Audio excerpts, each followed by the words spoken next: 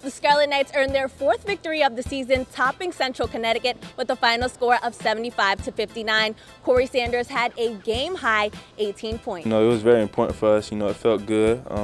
Just get back on our feet, get back on track.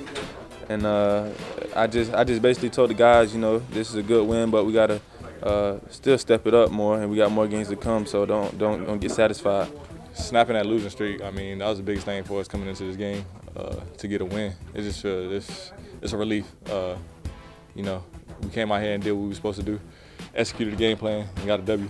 Second half, we caught a flow, found our flow offensively and defensively. We got stops, which coach came in, and that's what he was going on. We need to get more stops, and we came out and we executed, and we went up more points.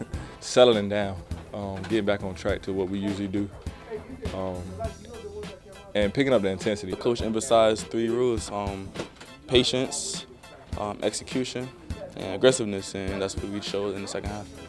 I just try to play consistent every game. If it comes, it comes. And tonight, my threes were falling, so I can't complain about that. And I was taking good shots. I wasn't rushing anything. Just let the game come to me, and positive things came from it. Right now, it's over with.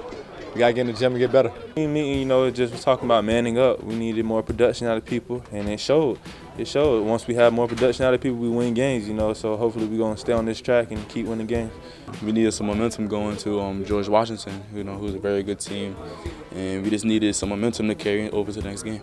The Scarlet Knights will be back in action this Saturday, December 12th at George Washington. Tip is set for 4:30 p.m. Eastern on the CBS Sports Network.